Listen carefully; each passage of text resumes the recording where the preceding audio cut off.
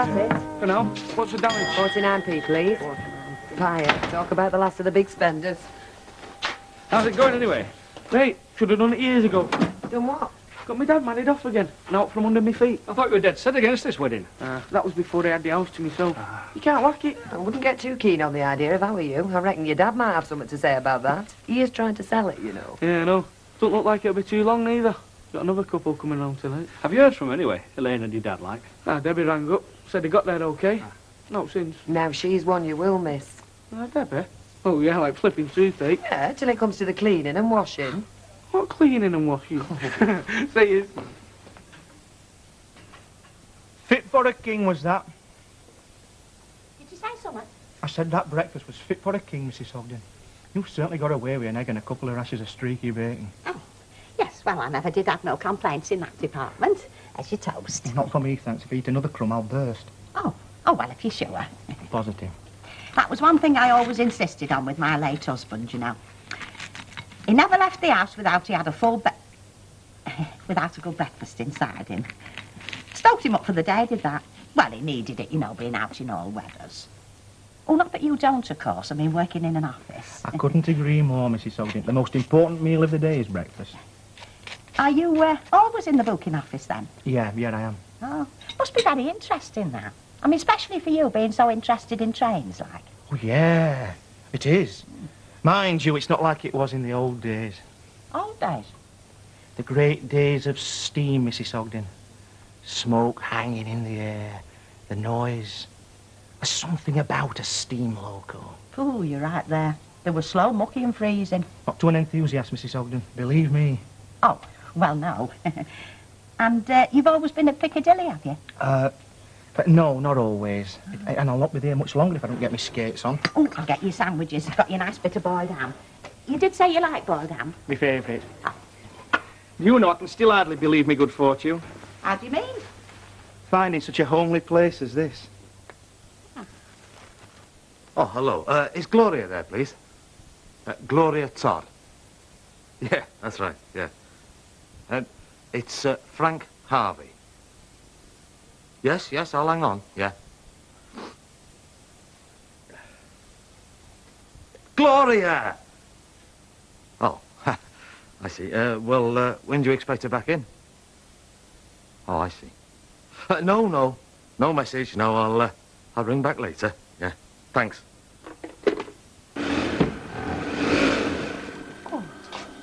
Where do you reckon she's got to, then? Well, I don't know. I might have just slipping creeper her. Well, it's not like her to be late. You ought to be late for her own funeral if nobody clocked her in. Hey, you didn't clock her in this morning, did you? No, I didn't. And it's a flaming good job I didn't, and I'd have been right in it. Well, I don't reckon she's coming in myself. Well, she's picked a good day, hasn't she? Up to armpits in here. Baldwin buzzing round like a flaming wasp in there. Morning. Morning. Hey, Emily, you don't have to have heard up from either, do you? As a matter of fact, I have. Her husband's just been on the phone. It seems she's picked up this flu bug that's going around. That's all we need, isn't it? She could be off all week, I'm afraid. All week? The jammy devil. Jammy, you don't reckon she's enjoying it, dear? Do you know, Vera, I sometimes wonder why you bother coming here at all, honest, I do. You've never stopped moaning since you set foot through that door. Well, I hate Monday morning. You hate every flipping morning. Hey, that's not fair, Ivy. No, it isn't. I'm not that gone on afternoons now. Anything there you can't handle?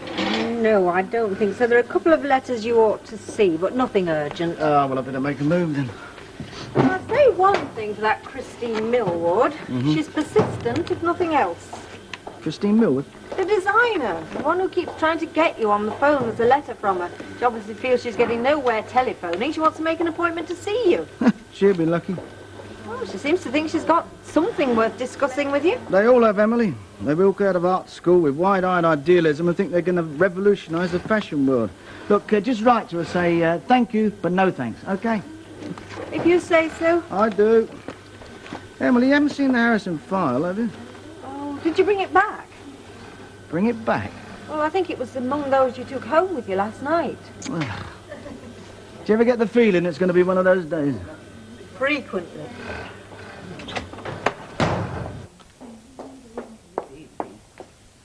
Hey, You don't have to wait for me to turn up, you know, before you can make a start. Shan't be upset. Just having 5 minutes, Betty. Yeah, so notice. Hey, now, hang on a minute. What? Now, let's get one thing straight, shall we, Betty? Now, you may have been round here longer than the cracks in that bar top, but until Beck gets back, I am the boss. Oh, don't worry, love. I know who the chief is round here. I just happen to have noticed that we're a little bit short on the Indians and all. Unless, of course, you're going to knock us cork-legged by saying you've taken somebody on. Oh, give us a chance, Betty. I thought so. Well, when have I had time? Now, come on, be fair. Me be fair? You've known that Bet was going to go swanning off to Buxton on this management course ever since you moved in here. You didn't have to wait until she'd gone, did you? Now, look, Betty, this isn't getting us anywhere, is it? You do realise, don't you, that there's not going to be any bar food? Hey, now, come on. I am not the genie of the flaming lamp, you know. I can't be in there getting the food, and I'll taste into the bar as well. Now, come on. All right, Betty, you've made your point. You can leave the bar to me. Oh, look, we can't go on like this. You'll have to get somebody in. Otherwise, I mean, you're going to be on your own. I'm warning you. And I will, Betty, love. It's all in hand, believe me.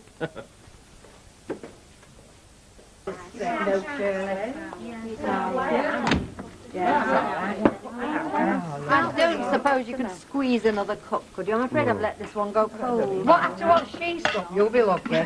Oh, me? Yeah, I'm surprised you don't look like a flipping tea bag. And you can shut your trap for now. Never said a word.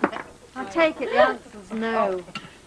Oh, well, not to worry. I don't suppose I'll die of dehydration before lunchtime. Well, look, I can always brew up another pot, you know. What, take a minute? No, it doesn't matter, really, it doesn't. Hey, go on. You're entitled to your tea break, the same as the rest of us. Well, not quite the same as the rest of you. Eh? Well, by my reckoning, you should have been back at work 5 minutes ago. Well, by my reckoning, we were 5 minutes late starting anyway, because of Ida. She was supposed to be milking, wasn't she? But she ain't come in, has she? All right, Vera, but if you go and brew up again, you'll be 10 minutes late starting, won't you? And if that happened, I don't think I'd be very popular with Mr. Baldwin. I'll get it, No, it Emily. doesn't matter. I'm going back anyway. Oh, all right. Baldwin's casuals. No, I'm sorry. I'm afraid you couldn't speak to Mr. Baldwin. He isn't here just now. Well, I'm sorry. It's difficult to say what time he'll be back. Who's calling? Oh, I see.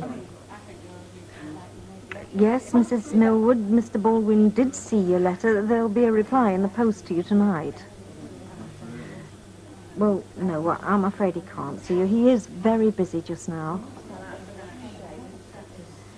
Yes, I'll tell him you phoned. Goodbye. Right, come on, you lot. If Yangy Town was long, it'd not be worth going back. It'd be flipping dinner time. Hey, she's got a point, you know. Sure. I mean, what did she say? That means you and all, Vera. Do you know you even get a sound like flaming Baldwin? They're all the same, aren't they? Oh, wow. Bosses, flipping slave drivers, a lot of them. Well, I know one who wouldn't have been anyway. Oh, well. Yeah, our Jack. You're Jack, a boss? Are we talking about the same fella? Yes, we are. Look, if that brilliant hadn't been so flaming biased, our Jack could have been boss at Rovers for now, couldn't he? Oh, you're not still going on about that, Vera. Well, why shouldn't I, eh? Our Jack would make as good a boss as Bet Lynch any day, ain't we? Hey, she might have a point there, you know, Ivy. You just spend more time in there than she does. Hey, and left with a lip, you, eh? He never seriously reckoned he'd give you a chance, though, Vera. Not your Jack. Well, why not? Yeah, why not? He's done more than most round here to push Newton and Ridley profits right through the roof, eh? Come on, Betty, love. There's 3 fellas here could be dying of thirst. You yell at me once more, Jack Duckworth, and I'll guarantee it. I'm not a flipping octopus, you know. Right. What do you want before I change my mind? Set 'em up again. Just half of me. I didn't hear you say just half any chance, did I? No, you didn't. Tell you what, you won't get many drunks in here. Eh? The time it takes to get served. You do want this all over your head, don't you? Well, you are a bit pushed, aren't you? One of us is, lovey, that's for sure. Well, I don't see what the problem is. I thought barmaids were 10 a penny. Oh, thanks very much. Oh, no, not like you, like casual staff. Don't tell me, tell him. I'll tell you what, if I were running this place, I wouldn't have you run on off your feet, Betty. No chance. I believe you and all. You wouldn't be able to move behind that bar for bodies, would you? All redheads, under 30 and not a brain between them. Well, I wouldn't have folk fighting, queuing up to get rid of the brass. Were you serious? Serious? When you applied to take over this place? Of course I was serious. Right up my street, this, isn't it? You're right, you know, Curly. I mean, if ever there was a face born to grin at you from over the bar top, he's got it. The only problem is he's more used to the brewery this side of the bar. Ah, well, that's where you're wrong, because it would touch and go whether I got this place or not. What, you were on the shortlist? Close, girlie. I got a letter, didn't I? Letter? What letter? From the brewery. Saying that they give my application careful consideration, careful, mind you. And while I wasn't in with a shout this time... Hey, you could just imagine the manager's director dictating. All words to that effect. They'd keep my name on file, and if felt more suitable come up, then they'd invite me to kind of apply again, like. So, if he seems to be propping up the bar a bit more than usual, he's not skiving off. He's just doing a bit of field study, isn't he? While he waits from the call from on high. Am I right, Dad? I couldn't have said that better myself, son. All right, Bessie, love. No, I'm not. Good girl. Look, now the rush is over, I think I'll nip out for 10 minutes. Nip out? You're joking. 10 minutes, not a minute longer. Listen, if you think I'm stopping behind this bar on my own, well, you've got swanning off. Betty, love, you do want me to get somebody else in here now, don't you? So where are you going? 10 minutes. See ya. Pint, please, Betty. Oh, just a minute, love it.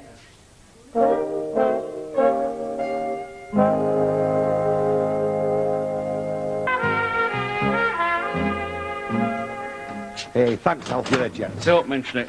I wonder where you've been, actually. You've not done them around here for weeks. Pressure of business. You know how it is, but never fret. I'll be getting down here to you sometime today. Hey, hang on a minute. You mean that water's not for our windows? Well, I didn't say it was, did I? Well, I've got a few houses to do down Viaduct Street, but there's nobody in down there. But I think... Hey, cheeky monkey. Right, are you off then? I won't be very long, though. Hey, and if Jack Duckworth sticks his nose round that door again asking for water, make sure his our windows is done. If you have to time that drain pipe. Ta-ra. Hello. Hello. Hi. Hello. Go on. What we missed off this time? Pardon? Your order. Oh, you haven't forgotten anything. It's me. Honestly, I've got a memory like a sieve these days. Join the club. Go on, what is it this time? Tea bags and baked beans. And I'd better have a large tin. Norman would live on them if I let him. He's not the only one. Oh? His mate's as bad, young Kevin. In fact, if what he's bought in here this week is anything to go by, he is living on them. How's he coping, has he said? Well, he reckons he's doing all right. You don't sound so sure. We'll have to see how he feels when the house goes, won't we? I mean, life's not exactly going to be a bed of roses for him then, is it? Living in digs, his family 200 miles away. Anyway, anything else, love? Excuse me, lads. Hello. Hello. There you are, Duck. Thanks, Betty, love. Don't know how you do it for the money. I don't know how I do it at all. I must be soft in the head. 10 minutes, he said, and I believed him. Fearless Frank. Who else? Where is he? Well, he's getting help. He says, why he couldn't use the phone like anybody else? Help? Yeah. Won't go building your hopes too high if I was you. Hey. Why? I can't see those women in the betting shop being much use here, Betty. The betting shop? That's where he was going when I saw him last. Cheers. Cheers. Oh, love it. Can I have a latte to take out, please? Certainly, love. Your lodger's settling in then, Hilda. Oh, yes, he felt it home as soon as he walked through the door. Keeping him under wraps, aren't you? Oh, we've not seen a lot of him yet, have we? Oh, well, that's because he's quite happy where he is, Tar, very much. No, he's a bit of a home bird, is Mr. Wakefield. He'd sooner stop in with one of his railway books than be propping up some bar. He'll make himself known when he's good and ready. Keeps himself to himself, like, does he? Yes, he does, and that suits me fine. It's a pity more folk weren't like that round here. Oh, wait. Now, I wanted a word with you, as it happens. Me? Yes, about your dad's house. Oh, yeah? What about it? Well, I just wanted to make sure you be choosy about who you sell it to. You know, you can so easily lower the tone of a neighbourhood, and, well, once that starts, heaven knows where it'll end. Oh, he'll be choosy all right, won't we, Dad? Oh, I'm very pleased to hear it. The first person to come up with the money in the stick of little mitts, and it's theirs. Oh, now, hang on a minute. I'm sorry, Mrs. Ogden, but it does happen to be his house, and it does happen to need the cash. So it looks as if we have to keep us fingers crossed, does it? Yeah. Well, ta very much, both of you. For now. Oh, sorry, Elder, love, after you. There you go. Excuse me, lads. Oh, you found your way back then, have you? Sorry, Betty, love, only I bumped into this fella. Don't worry about it, love. Still, I mean, as long as you found somebody to be back a bar with me, you know, it's time well spent, isn't it? Well? Well, it's not that easy, is it? Not to find the right type of person. No, I don't suppose it is. Especially when they're running at Haydock Park or Doncaster or somewhere. You've never been looking for staff. You've been at that betting shop. All right, I might have just called in while I was out, but that doesn't mean to say I haven't got somebody lined up now, does it? Have you? One phone call this afternoon, Betty, and we have cracked it. On my way, Squire.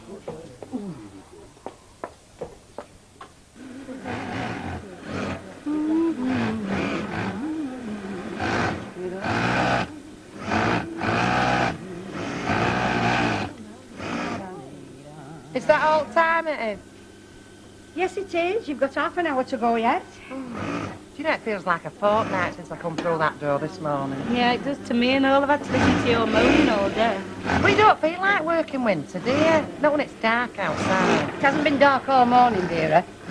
Well, it might as well have been for all we know. Cooped up in here all day. We're like flaming battery hens, aren't we? No, not quite, because a battery and only cackles when it comes up with goods.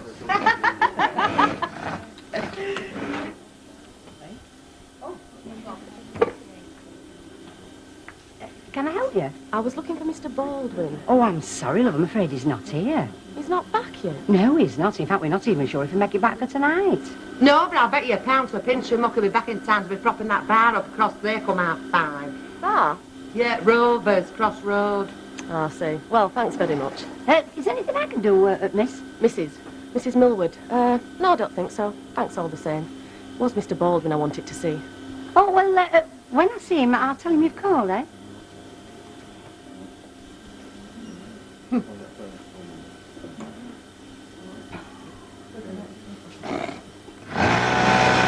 Hey, listen, yeah, I'm over at the Rovers Return at the moment, you know, relief manager.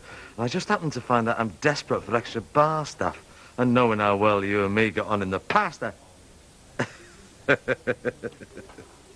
yeah. So how are you fixed, eh? Well, as soon as possible, like tomorrow.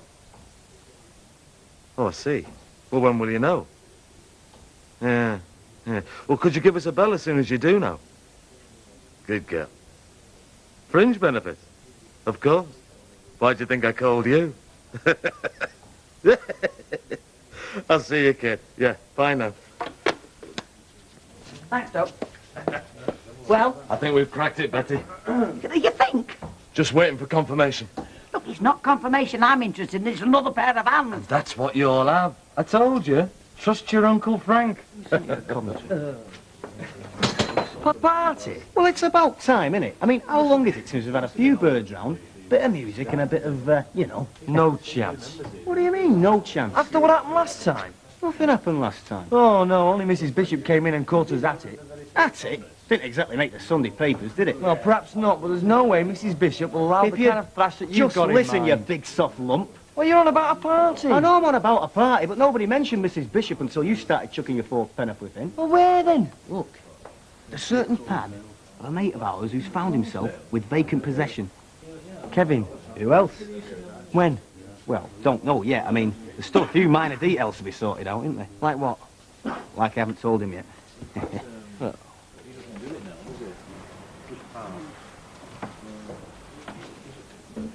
Yes, love. Just an orange juice, please. Right, love. Anything else? No, thanks. That's £30 for you, please, love. Actually, there was something. Oh? Could you tell me if Mr. Baldwin's been in tonight? Mr. Baldwin from over the road. Along the bar, shall I tell him? No, it's all right, thanks. Suit yourself, lovey. Hello, ladies. Mr. Baldwin? Yeah, that's right. I haven't had the pleasure. Well, that's hardly my fault. You're a very elusive man. Really? At least as far as I'm concerned. I'm still not with you. Chris Millward. Chris Millward. Designer. Oh, that's right. So you're Christine Millward? You look surprised.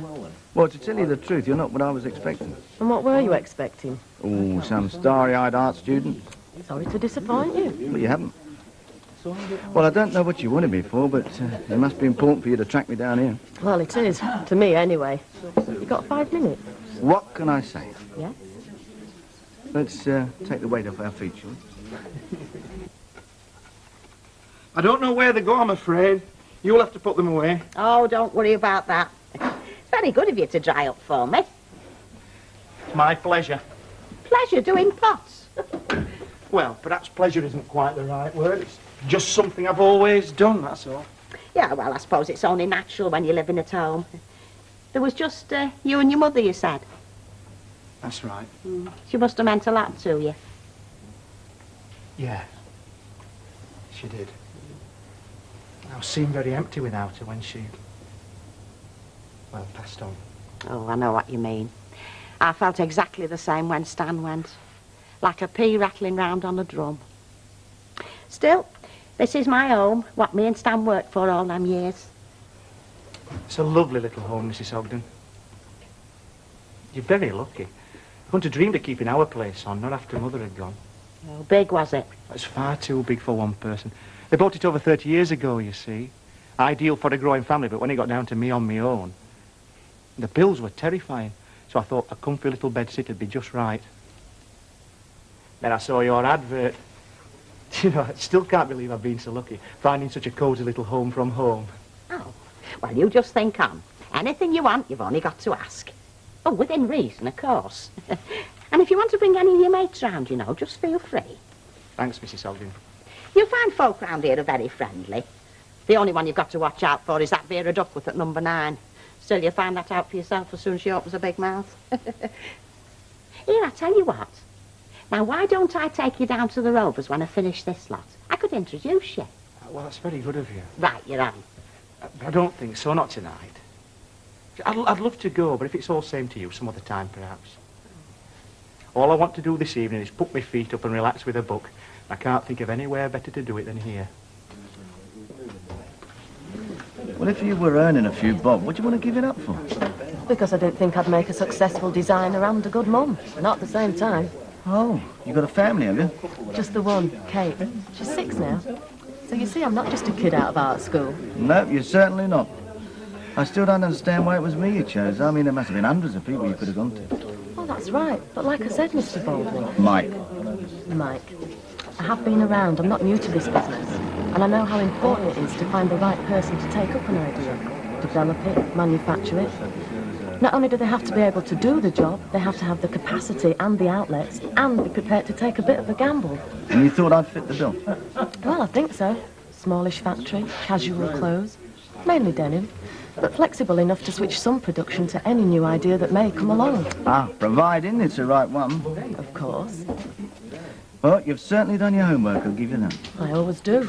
So tell me, what's this new idea of yours that's going to revolutionise the fashion world? I didn't say that, but I do think that with my ideas and your backing, we could both cash in. Sounds interesting.